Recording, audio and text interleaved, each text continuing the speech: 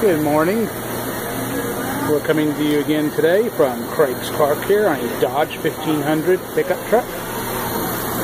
Having a hot, cold air issue inside the dash.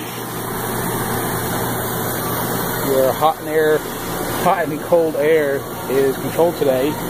Instead of cables like we used to do in the past, they're controlled by electric motors that move doors inside the car, move it around the case assembly that distributes the air. This is a good door.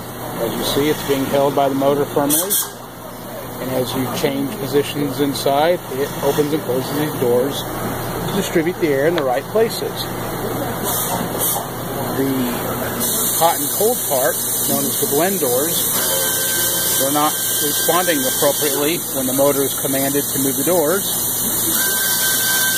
To find this, you have to do some extensive disassembly, and we found that the plastic in the door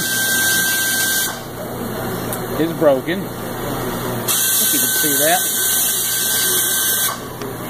And so the door is moving freely up and down, even when the motor is not. So to repair this, unfortunately, you need to take the dash apart. This in itself is a pretty simple fix. This one, it's actually going to get a new case assembly, which is this unit here. And the customer has chosen in excess of 100,000 miles to go ahead and replace the evaporator core, which is the air conditioning part. Because it is out, there's no extra labor, it's just a part. There is a little bit of an expense involved in purchasing it, but it's the part versus having to do all the labor again at a later date. Also, we're going to replace the heater core, which is around here somewhere. I'm not sure where it's at, but it's going to be replaced also. Give you a look on the inside. This is what needs to be removed. This is your dashboard.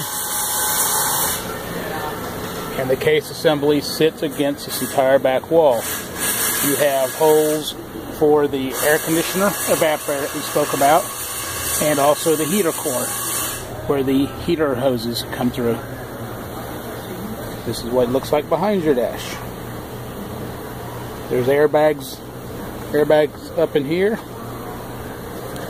All your other regular wiring for your other accessories and dash controls. So there you have it. AC heat issues. Simple in theory to repair, but expensive in actually getting to it for labor. Hope this helps. Thanks for watching. Craig's Car Care.